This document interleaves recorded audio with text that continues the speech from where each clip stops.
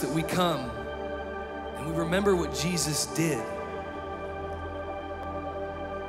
And it'd be so easy right now to talk about the cross and what Jesus accomplished there. It was only through him that it could be done. He was the only one that could do it, paid in full for every one of us in this room.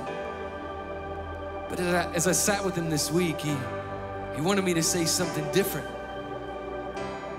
And what he wanted me to say was, don't miss the invitation. Don't miss the invitation. God, what do you mean? Don't miss who's sitting at the table, because if you miss who's sitting at the table, you miss the invitation. And some of you in this room may be going, Tim, you don't know my life, man. Like, my background's criminal. I've done people wrong. I'm embarrassed of the things that I still do today. Have you ever met Matthew? I'd love to introduce you to Matthew, who was at the table with Jesus, tax collector. They were known as some of the worst criminals of their time. They were considered to rob people, and yet there was a place for him at the table to come remember what Jesus did.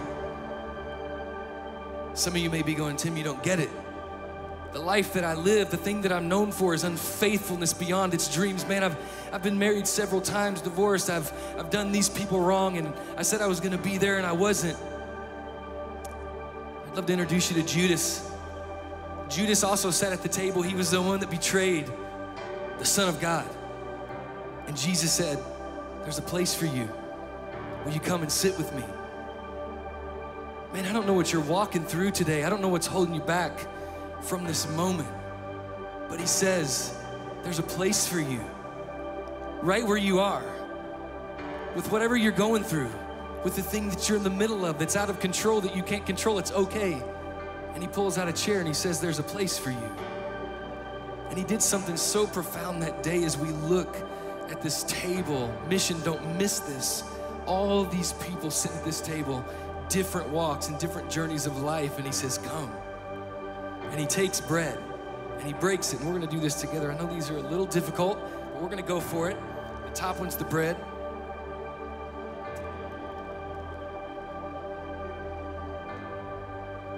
And Jesus, he takes this piece of bread and he breaks it.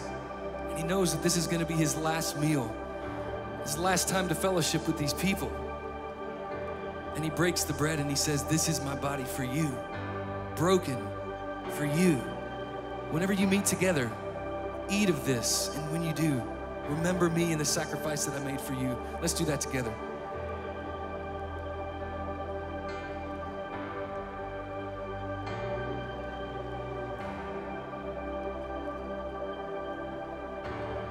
Then you can go ahead and open the juice, and Jesus takes the cup, and the next thing that he does is he says, whenever you meet together, drink this and remember my blood that's gonna be poured out for you. And I'm gonna make all things new. It doesn't matter where you are. This is on me. And he says, drink.